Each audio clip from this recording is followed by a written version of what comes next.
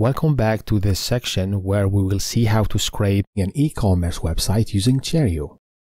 Scraping Amazon.com using Cheerio. Here is my plan for this section. I will start with the request and Cheerio brief introduction. Then I will set up a project. The next thing to do is to look for an item on Amazon.com and locate the data to scrape. After that, I will go through the script to scrape the data.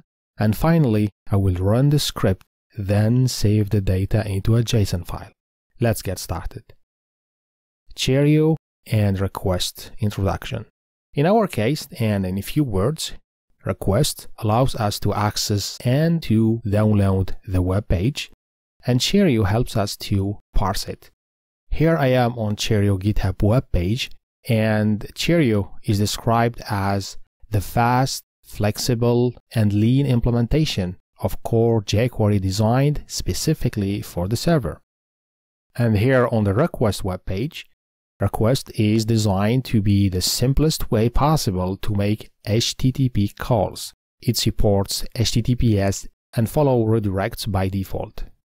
I encourage you to visit the two web pages as they are a great source of information that goes beyond this tutorial. But for us again, I will use request to get the web page and Cheerio to manipulate the elements inside the web page.